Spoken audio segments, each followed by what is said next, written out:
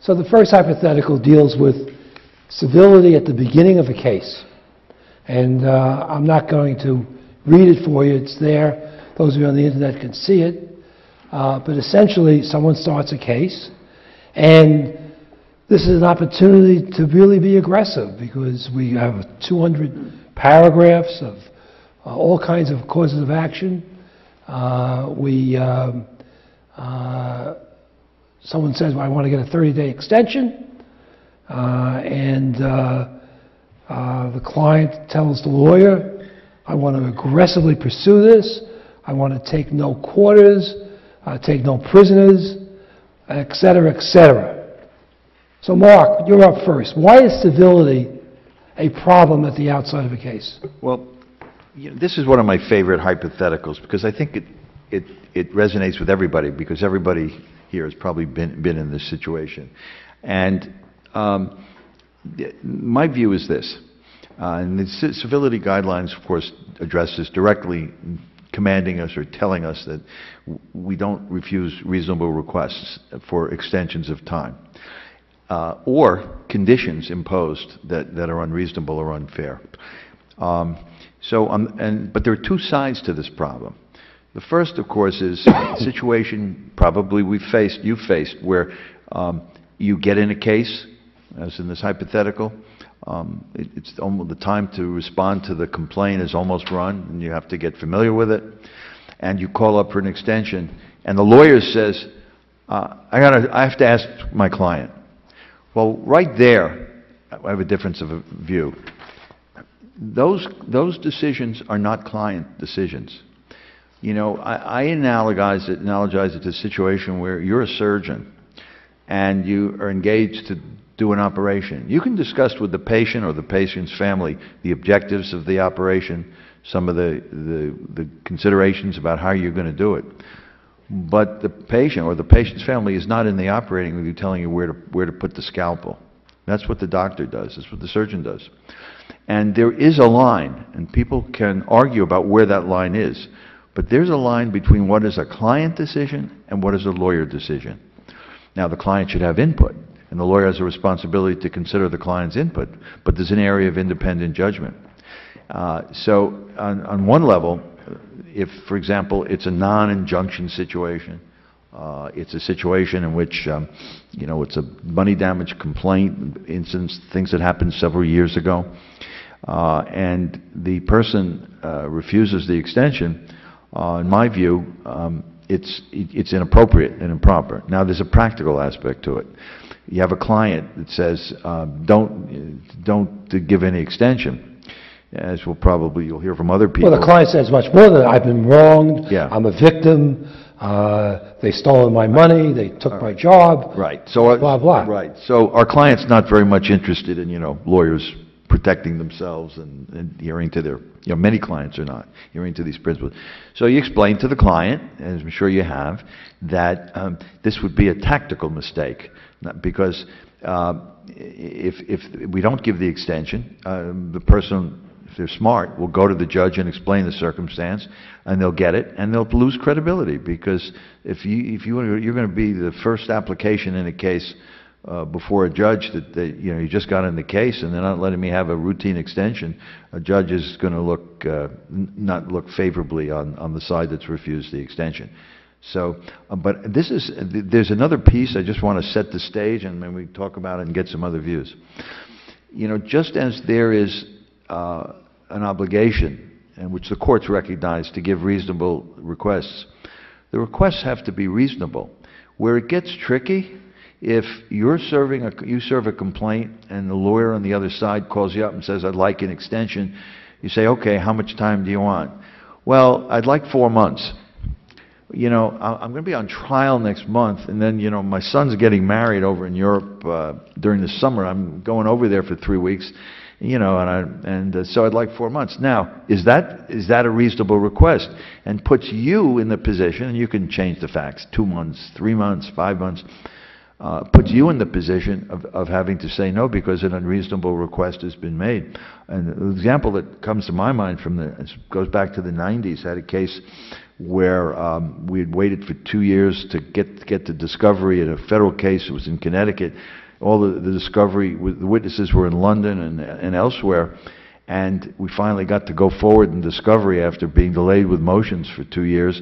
And 3 months in advance, we scheduled depositions for these witnesses for the summer, because you're dealing with non-party witnesses, right? And we scheduled 3 months in advance, got a master over there, got all the local lawyer involved.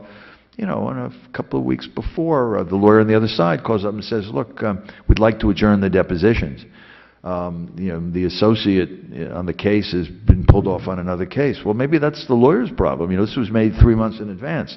So it's a difficult situation, and so I think there can be two sides to this.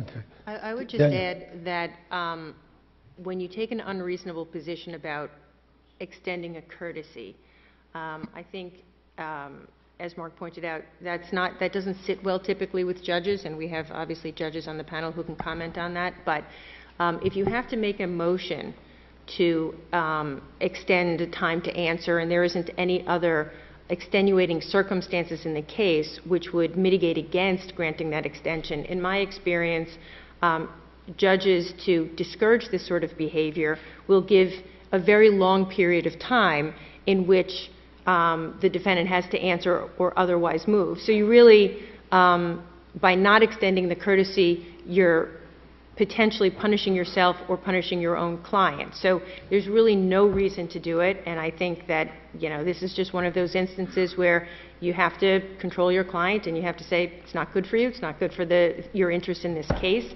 The judge is going to be angry with you. You're setting the wrong first impression with the court, and I just think there's much to lose from taking. So you take that position. All of a sudden, your partner comes knocking on your door, who's the originating partner for this multi-million-dollar client. Says, "How the hell could you give this person an extension of time?" How do you handle that? And how do you two questions? How do you handle that? And how do you advise young lawyers on how to handle that? First of all, the decision about whether to grant the extension is going to be made in conjunction with the partner whose multi-million-dollar case it is.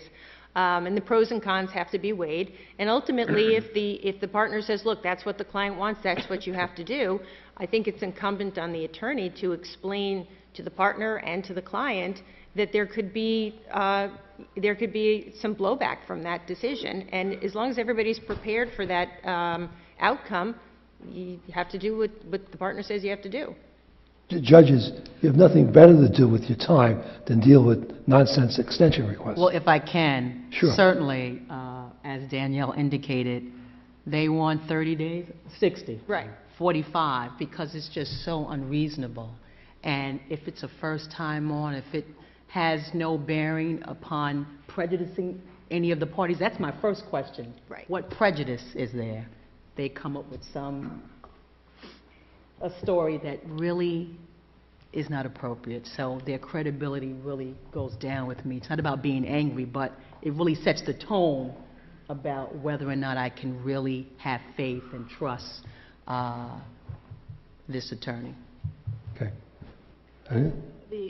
The advice, that's precisely the advice that I give young attorneys all the time, which is you only have one reputation, and starting off with the court with such a call is not helpful for your reputation with the court at all. And keep in mind that in certain practices, matrimonial, commercial, you're going to be seeing that judge over and over and over again in other cases, and you don't want them to remember you for not agreeing to reasonable requests. We want to see all attorneys acting professionally and with courtesy. Hal, any ethical issues there? Not really. I mean, unless there's some element of dishonesty, I mean, it's just really, again, it's a courtesy issue with respect to making these requests. If somebody makes a misrepresentation to the court about the reason for a request for an adjournment, or there's some other dishonesty involved, then there would be ethical issues. But generally speaking, this is good. A much more practical kind of litigation issue and one that a judge would hopefully control. Is there ever a circumstance where this warrants a report to the disciplinary committee? We talked about this before. A failure to be civil. Well, it depends on the degree. I mean, there are these elements that require that in terms of a mandatory report. Under 8.3, there are these 3 elements. Anybody can report anything to the disciplinary committee, including spitting on the sidewalk. That doesn't mean it's going to go anywhere. But in terms of the requirement of reporting, it has to be very serious misconduct that goes to the lawyer's honesty or trustworthiness. There has to be actual knowledge of it rather than belief or supposition, and there has to be client consent. Mark. Let me come at this from another angle. We said earlier about the standards of civility are not the basis of sanctions, but that doesn't mean you can't cite them.